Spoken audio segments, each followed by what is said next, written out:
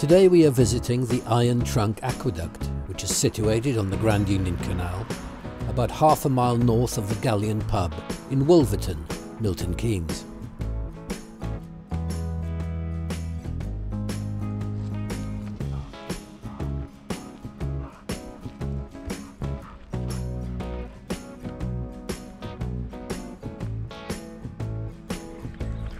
Originally, the canal crossed the Great Ouse via a set of 8 locks. But in 1799, William Jessup designed a 3-arch masonry aqueduct and embankment to replace the crossing.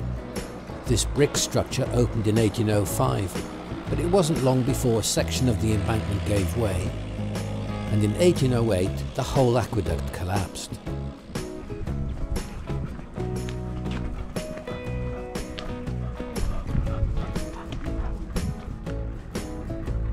Engineer Benjamin Bevan was tasked with designing a replacement crossing, and as a fan of Thomas Telford's Iron Trough Aqueduct at Pontcysylltu on the Llangollen Canal, he was determined to build the world's first wide canal cast iron trough.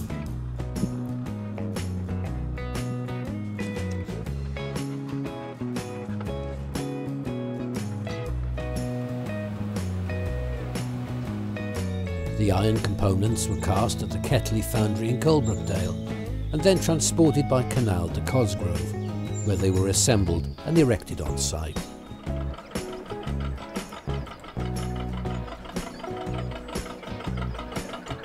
The new aqueduct was unveiled in January 1811, and shortly afterwards extra floor arches and ribs were added to strengthen the structure.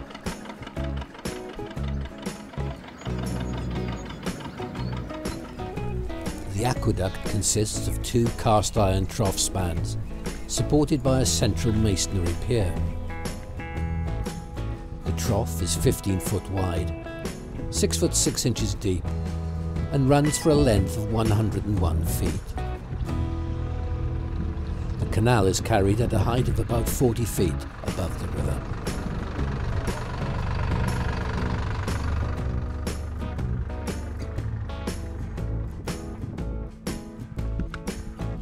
From the towpath you can drop down to the valley floor and the River Great Ouse via a cattle creep that runs underneath the canal.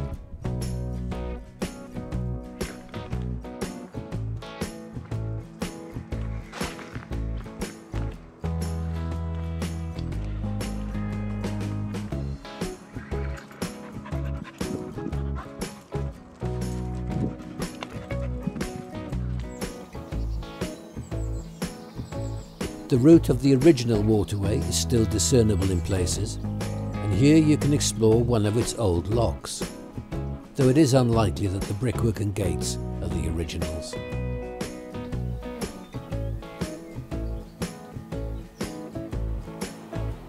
The Iron Trunk Aqueduct is well worth visiting and is only 10 minutes away from the main road via the wheelchair accessible towpath.